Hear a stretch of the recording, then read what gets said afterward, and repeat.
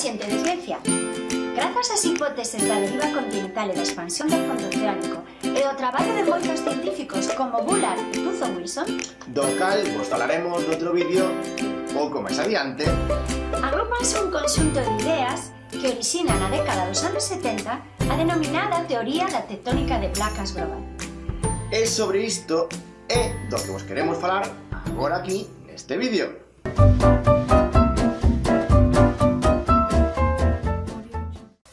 A tectónica de placas explica moitos dos procesos xeolóxicos que se producen na Terra e ten varios puntos fundamentais.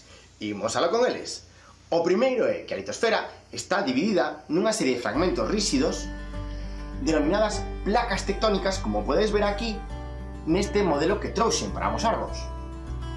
A maioría destas placas conteñen litosfera continental e oceánica. O seu grosor oscila entre os 50 e 200 km, aínda que poden chegar aos 300 en baixo das grandes cordilleiras do planeta. Existen 7 grandes placas litosféricas principais que os vou ensinar eu aquí no iPad, de acordo?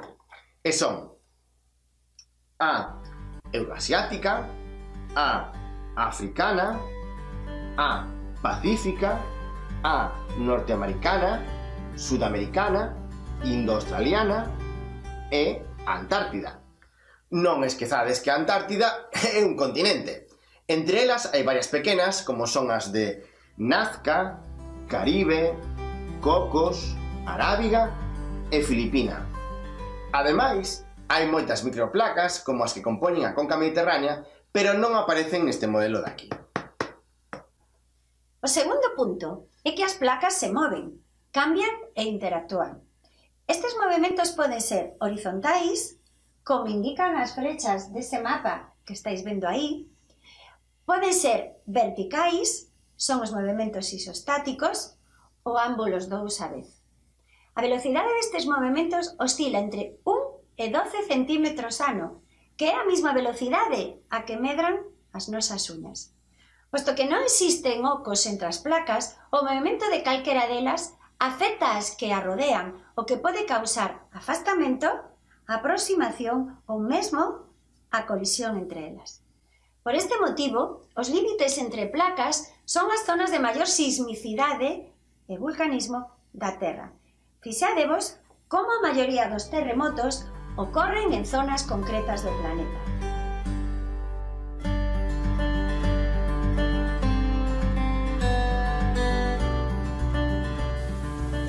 Acontece coa distribución dos volcáns. Podedes ver o vídeo completo no enlace de ampliación que tedes na descripción do vídeo.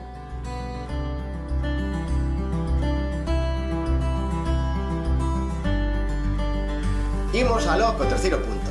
Os límites ou bordes de placas teñen unha actividade xeolóxica moi intensa.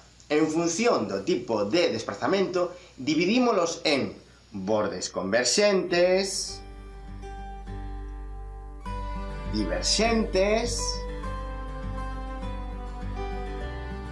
e conservativos. Vémolo aquí, fixadesvos.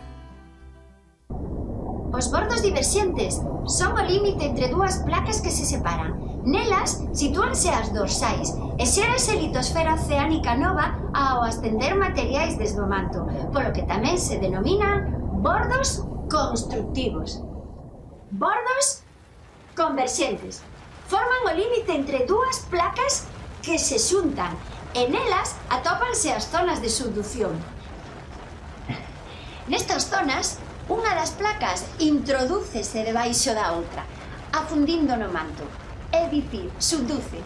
Por ese motivo, tamén se chaman bordos destructivos. E, por último, temos aquí os bordos con movimento lateral ou conservativos.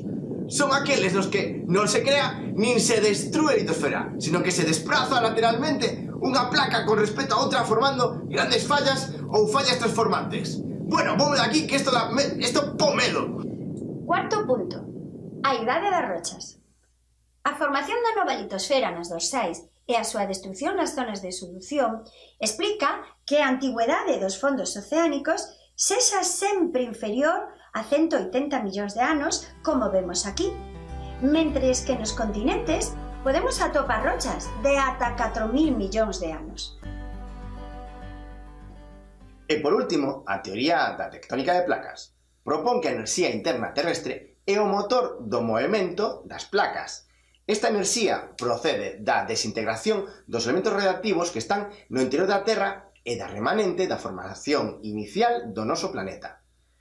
É a responsable de impulsar as correntes de convección do interior terrestre, os movementos das placas litosféricas, o vulcanismo e a reciclaxe da codia basáltica.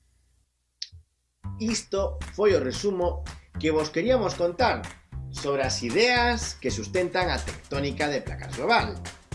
Moitas delas foron sorprendentes e innovadoras no seu tempo, rachando os paradigmas anteriores, ademais.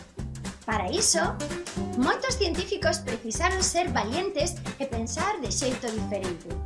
Iso parte do progreso da ciencia, pois como dixo don Miguel de Unamuno, a verdadeira ciencia ensina, sobre todo, a dubidar e a ser ignorante.